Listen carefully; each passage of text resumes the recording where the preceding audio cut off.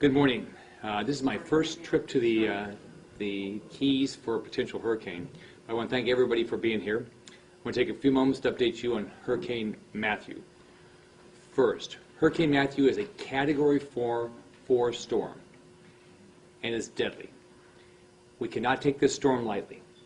Let me say that again. Hurricane Matthew is a Category 4 storm and we cannot take it lightly. It is absolutely deadly. It's approaching Florida with potentially devastating winds. Every forecast continues to put Florida more in harm's way. If Matthew directly impacts Florida, there will be massive destruction that we haven't seen in years. As a Category 4 hurricane, Matthew is life-threatening with winds of 145 miles per hour and significant amounts of rain as it travels across the Caribbean. Yesterday, issued an executive order declaring a state of emergency for every Florida county due to the severity and magnitude of the storm. Every county has been included in this order to ensure we have the resources for evacuations, sheltering, and other logistical needs. We are preparing for the worst and hoping for the best, and we're not going to take any chances. Here's what we know right now about the storm. Hurricane Matthew is making landfall now in Haiti and Cuba. Matthew is expected to hit the Bahamas late tonight or early tomorrow morning. It has already killed multiple people. We all need to take this storm seriously. As this storm bears down on these nations, we must pray for every family in harm's way. Matthew is a very slow-moving storm and is continuing to move north to northwest. At this time, the track of the storm is moving more west toward Florida. We've continued to see more of a shift toward Florida over the past few days. Direct hurricane impacts are possible on Florida. We cannot rule out a direct hit. Again, we cannot rule out a direct hit on Florida. Right now, we expect to see impacts all the way along Florida's east coast, from the Keys all the way up through Jacksonville. We are very focused on the I-95 corridor. We can expect to see impacts on Florida beginning Wednesday and going through the weekend. Again, everyone needs to take this storm seriously. Impacts of Hurricane Matthew could be heavy rain, rip currents, beach erosion, tornadoes, and hurricane-force winds. Even if the storm remains offshore, tropical storm-force winds will extend into our state. As of now, wind strength is our biggest concern regardless if the storm has a direct impact or not. The possibility of high wind speeds has continued to increase as the forecast develops. But again, as this could quickly change and become much worse. Just remember, whatever you're seeing from the National Hurricane Center is their expectation now, but things change all the time. They're all projections, and we must prepare for the worst. In my conversation with the National Hurricane Center, I've been advised that hurricane watches and warnings may be issued later today. Evacuations may also be issued starting today. If an evacuation order is issued in your area, leave immediately. During Hurricane Hermine, there was a lady that stayed in her house because she had 4 pets. She waited until the water was 1/2 feet deep. She almost perished. Thank goodness when she left there was a vehicle outside that could take her to safety. That might not happen for you. Once the storm comes, we cannot put our first responders in harm's way. You must leave before it's too late. You can rebuild a home, you can rebuild a business, you cannot rebuild a life. Follow the directions of your local officials. This is serious, and your safety depends on you being prepared and staying alert to all warnings and orders. Make sure to watch your local news and stay tuned to the weather forecast. If you're on Florida's East Coast, you should know where you will go if you have to evacuate. Know your plan now. Don't wait. If you're able to leave early and go today, you should do that before traffic builds up. No one should take any risk. We have projections on where the storm's going. We don't know exactly where the storm's going. Storms change. I'm staying in constant contact with the National Hurricane Center and emergency management officials in all 67 counties to make sure every local community has all the resources they need to be prepared. Our National Guard stands ready to be deployed if necessary. With any storm like this, we always have the risk of losing power. Everyone should prepare for the loss of power. I've been in contact with the utilities across the state and will stay in communication with them. Many of them have already told me that they have pre-positioned resources so they can respond quickly. I've been in contact with the Florida Highway Patrol and the Florida Department of Transportation to make sure they're ready to go if people have to evacuate. I urge you to visit floridadisaster.org. Here you can see where your closest shelter is, as well as information on road closures.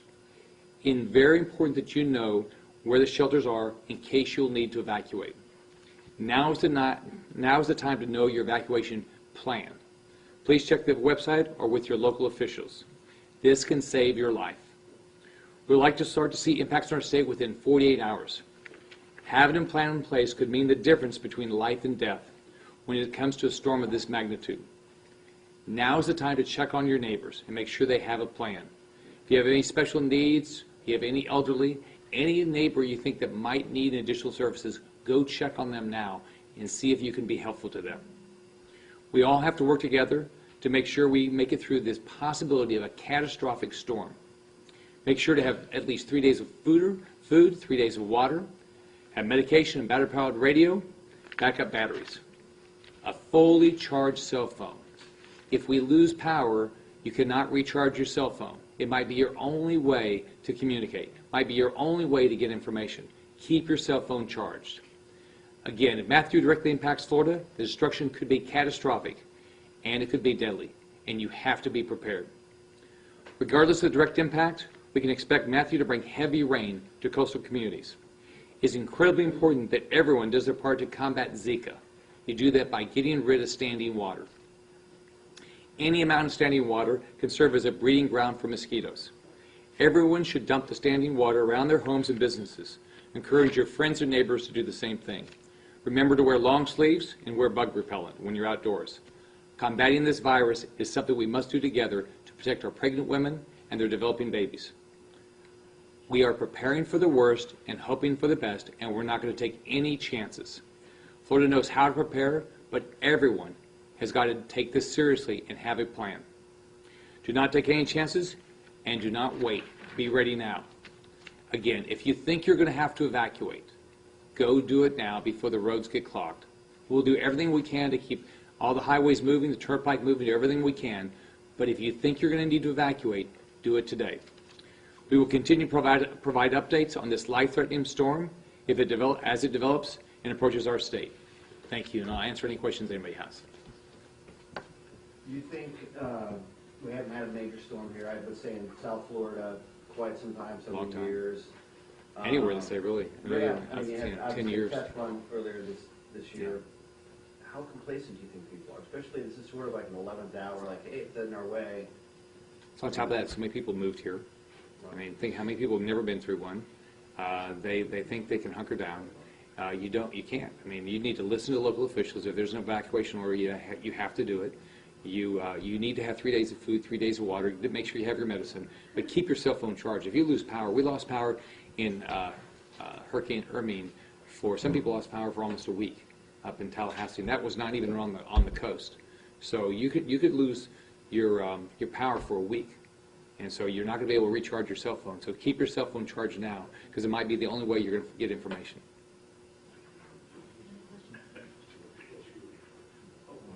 And then real quick, no one else has any questions.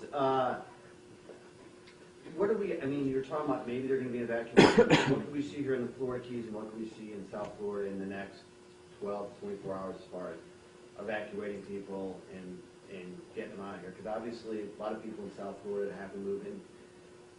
How smart is it to evacuate people? Is hunkering down actually maybe the better way and sheltering in place where you can? Because there seems to be... Right now, if you think there's a chance you're going to have to evacuate, you ought to go ahead and go. I mean, you ought to get away from the impacted areas. That's the smartest thing to do. But we're going to, in our meeting here, we're constantly looking at it. Everybody's looking at it locally. We're doing this all across the state, county by county by county, to make the best decision in following this storm. The problem we have with this storm is that the projected path is right along our coast, and if it turns, we're not going to have a lot of time to make a decision. And so and the best thing is to be prepared and not take any chances. Thanks, everyone. Thanks, everybody.